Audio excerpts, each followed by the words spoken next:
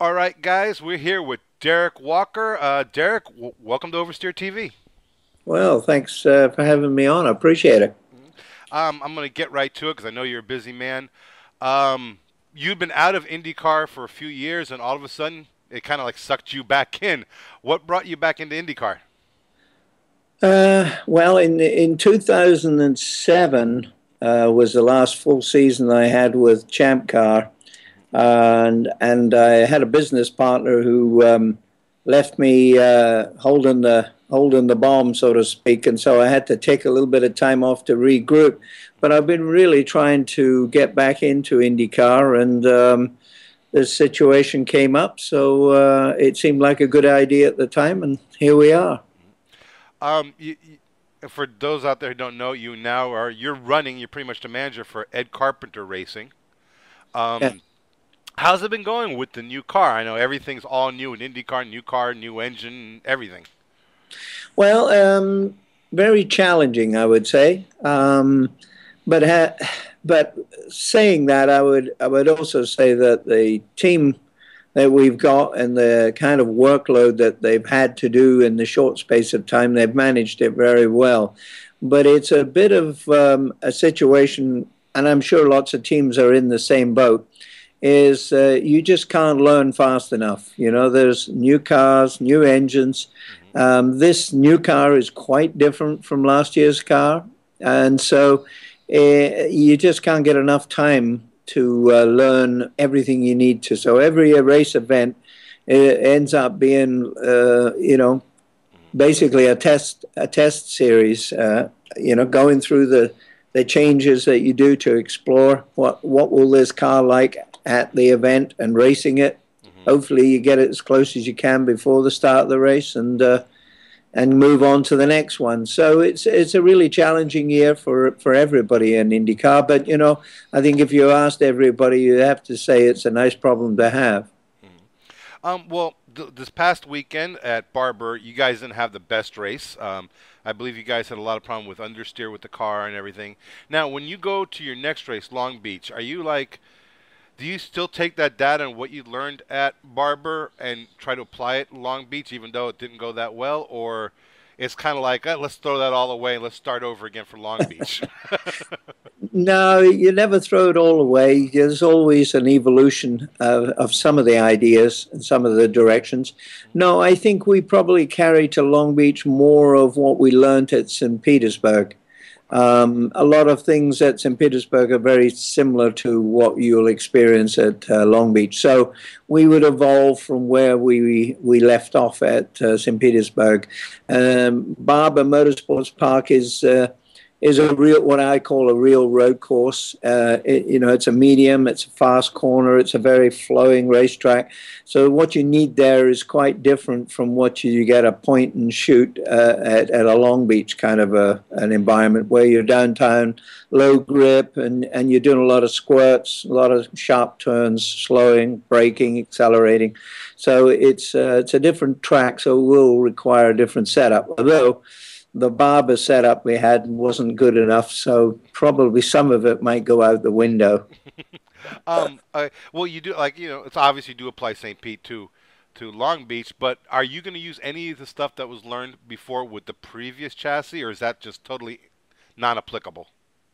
No, it's always applicable because the one thing it doesn't change is the racetrack, and the tires are the same Firestone tires.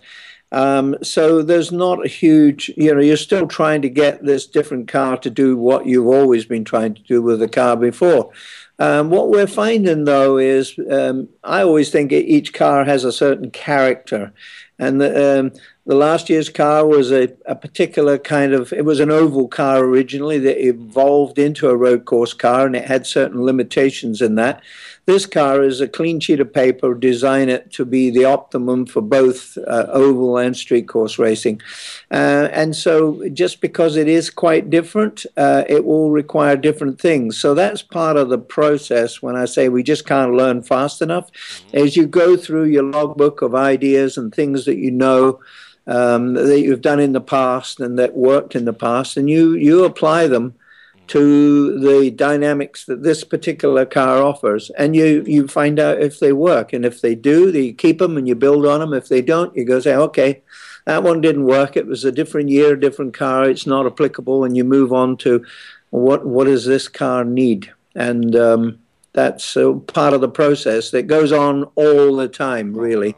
It's just we've got a mountain of stuff because everything's new at the moment. But once we've run a year or two, we'll still be doing a lot of that, evolving. I'm still sticking with the new car. What's the one thing in the new chassis that's going, oh, I love it. That's the thing. I am so happy, as opposed to last year's chassis? That's a good question. What I personally like about it is I think it's a well-engineered car in the sense that it's manufactured, the quality of the manufacturing, the Dallara and extract and the engine, everything. Everybody's stuff is engineered quite high quality. So I think that part of it's pretty good. With that, it brings a price. So I'm sure most of the team owners are, getting their head around how much this new package costs, because as soon as you start changing anything, it does cost you more money. So we're spending money like drunken sailors here, but that's all part of the game. Well, what's that old saying? What's the best way to make $1 million in racing? Start with 2 million. Yeah, right. Exactly. Well, you're damned if you do, damned if you don't. But, anytime you bring out a new car, and the other thing I think it's worth bearing in mind when we talk about the new car and the engine is I can't think, and I've been around racing for, 30, 40 years probably. I can't think of another time where a formula stopped and said, okay, we're going to have a new car. And they started with a clean sheet of paper and said, okay, we're going to design a new car. It's going to be a new engine spec. It's going to be this and that. And actually changed the rules that drastically. Usually, you introduce things over time and you change them over time. It's not a complete clean sheet of paper to start from zero and build up. And what that's really done is compacted a lot of work into what has been a very short space of time. And probably all of us have forgotten when we used to buy new cars, which were evolutionary cars from the year before, but there was still a lot of work in them. We've forgotten how much how work intensive that was. And of course, now with the new car, clean sheet of paper, it's a huge amount of work to produce it and for the teams to race it. But, I guess that's what they pay us for. We're flat out trying to make it happen. Okay, I'm going to change gears here a little bit from IndyCar to America Le Mans. You're also the team manager for the Porsche for the Falken Tire team. Now, you've been doing that for a while. How is that much of an adjustment for you to go from IndyCar and all of a sudden flip a switch? You're dealing with that team.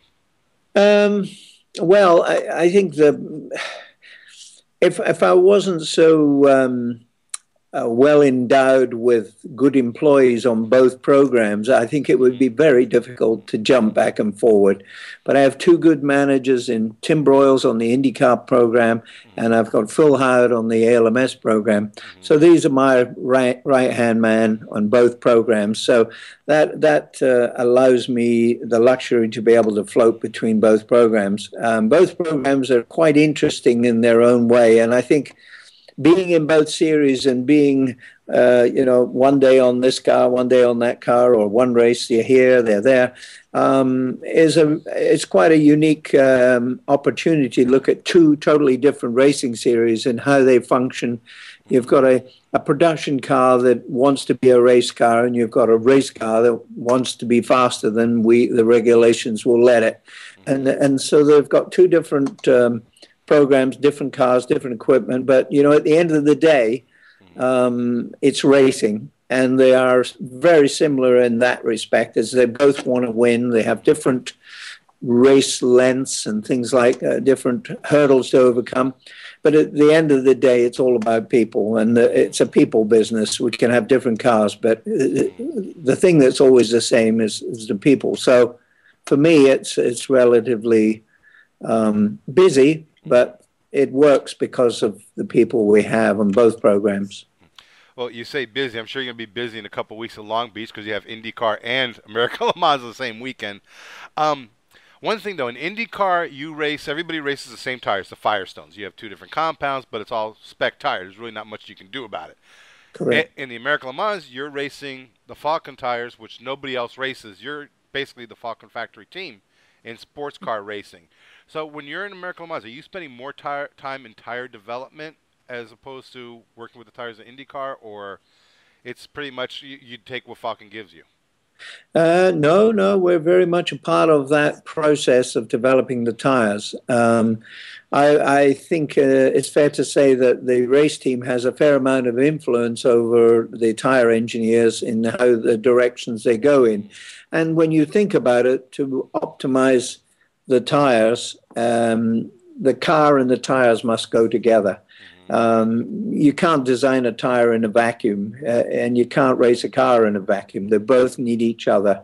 And so the process of working together is one of the nicer parts of this program, I think, pleasantly so, because it's interesting to be involved in that process. And I think the Le Mans Series is unique in that sense here in the US, in so much that you have these multi-manufacturers that are all working in that sport, racing against, we're racing against the Corvettes and the Ferraris and the Michelins and all those. You've got a huge variety, which sort of is the way racing used to be. So in that respect, I enjoy it thoroughly, and it's a process that a lot of us really wish there was more of these days. One last question that kind of popped into my head. You're legendary for being Formula cars. All those years with Penske, and then your own team and everything, and then you switched, and then you were in sports car racing. How much of a switch was that for you? How much of a change was that for you to go from the open wheels, the Formula cars, to sports car racing? I think the change itself was not difficult. What is time consuming, and I'm still on that treadmill. I've not reached where I need to be. But the thing that's different in any series is they have a different rule book, they have different procedures, different officials, different way of doing things, and it's, if you're in the position that I'm in, you're supposed to know most things, right? You're supposed to know what the hell's going on. So the biggest problem for me is trying to, run this program effectively as I'm learning on the job, and so learning what the nuances of each series. So that's been both the interesting but the most challenging part of the job. But the actual racing, there's a whole process in racing that is unique to racing. It's not necessarily unique to a Porsche RSR or to a Dallara IndyCar. The process is very similar. It's just, driven by the budget, the time, and the rule book. If you've got enough time, if you've got enough money, and the rule book will let you do it, right, you'll go do it, right? And so those parts are pretty consistent across racing, but it's just learning the nuances of ALMS. And as I say, I'm still on that learning curve at the moment. As the employees here will tell you, I'm still got a lot of ways to go. Well, if there's one thing I've learned in racing, anybody who says they know everything about racing usually have no clue what's going on. Yeah, well, I don't think I've ever reached that far, but I hope one day I can. Well, if there is somebody who knows a lot about racing, who I would put there near the top of that, it would have to be you. I mean, come on, you're a legend in the industry. Well, I don't know. Legend sounds very old, and one thing racing isn't it? Age. No, it's not. No, it's not. In fact, if you're a legend, you probably deserve to be in the museum. No. Look, no. So, Derrick, I know you're a busy man, so I'm gonna let you go. I want to thank you very much for being on Oversteer TV. Well, glad to be on, and I appreciate you asking me to come on and share my theory on where we are and what we are. I look forward to showing some results here in the near future. Well, I'll definitely be watching Long Beach. In fact, my wife will probably kill me for all the hours between American Le Mans and IndyCar. How much I'm going to be spending in front of the TV. So, good luck out there. Well, thanks very much. Talk to you soon. Talk to you soon. Take care. Bye bye.